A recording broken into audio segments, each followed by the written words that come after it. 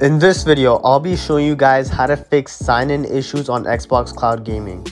So I noticed that some people on my how to get xCloud on iOS video were having trouble signing in. Some of you mentioned that after signing in, it still showed the sign-in prompt, brought you back to the home screen, or even just displayed the download button after you've signed in. This video will show you how to fix all of those issues with just a few simple steps.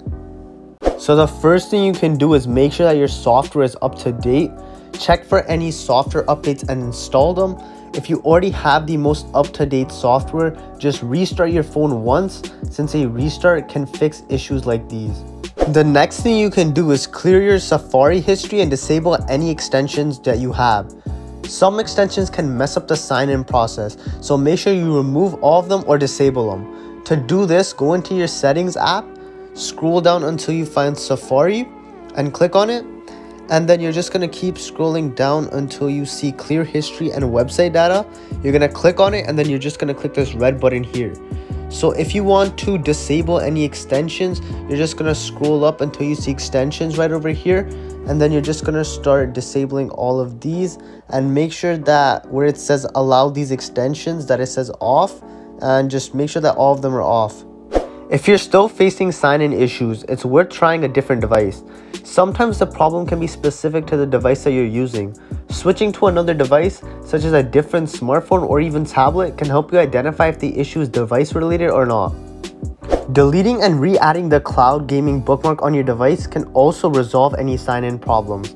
Simply long press the icon, click delete bookmark, click delete, then go into Safari, and I'm just going to leave the link for this below, but you're just going to click on any one of the games, and then you're just going to click on this button at the bottom right here.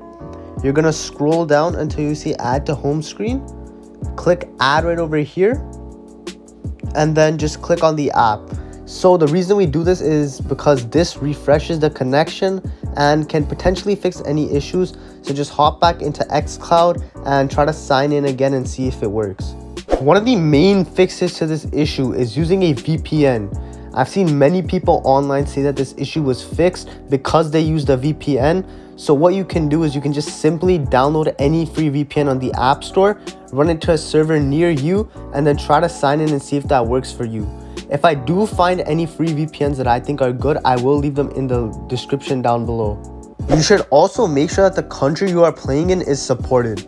I will be leaving a link in the description for this website right here, where you can see which countries support Xbox Cloud Gaming currently.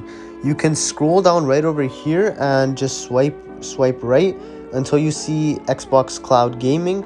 If you keep going here, Xbox Cloud Gaming, you're gonna scroll down, look for the server or the country that you're in, and see if it has a check mark next to it. If your country does not have a check mark, then you will need to run xCloud with a VPN. You will also need to change the location of your account, or even make a new account in a location that is supported by Xbox Cloud Gaming. So as you can see, the country that I'm in, which is Canada, is supported by both Cloud Gaming Game Pass Ultimate and Cloud Gaming Fortnite. So that means that I should not have any issues running it based on my server.